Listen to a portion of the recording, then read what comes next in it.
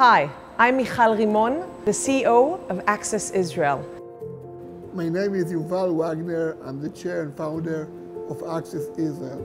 I am so happy to invite here today people with disabilities and service providers of essential and emergency services to sit together, join hands, listen to each other, and share. Share their experiences, share their difficulties, share their challenges. My name is Ada. I work in Access Israel. Hello, my name is Dina. Hi, my name is Shirley. My name is Adi Geffen. I'm 38 years old, dealing with mental disorder. נילי, אני בת 33, אני עושה את התחנה הקוגניטיבית. שבוע ימים לא יצאתי מהבית, הייתי חייבת לעשות קצת קניות. מגיעה לאוטו, לוחצת על שלט, יורדת המעלית, אני עולה על המעלית, מתחילה להתרומם, ואז בום! A big boom and darkness and the electricity stopped working. זה תפס אותי בדיוק כשהייתי במקלחת. זה מאוד מאוד הלחיץ אותי, לא הבנתי מה קורה. נשארתי תקועה על המעלית, בלי יכולת להתרומם לתוך האוטו, ובלי יכולת להוריד את המעלית לרצפה. קרוב לחצי שעה.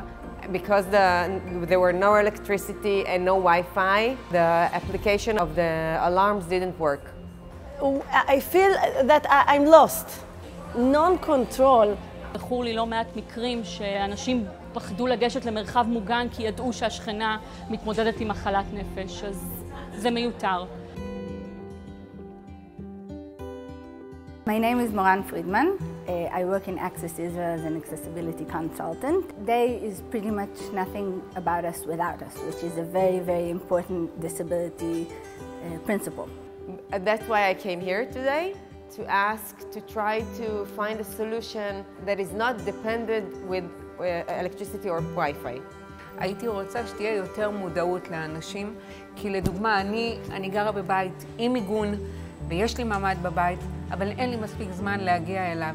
חשוב לי להיות פה כדי לתת להבין את התחושה של להיות במקום, כאשר אני בעצם נמצאת בשום מקום.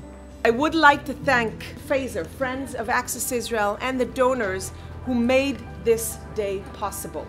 Today we're gathering here people with disabilities from the community about one of the most important issues we have to deal in Israel.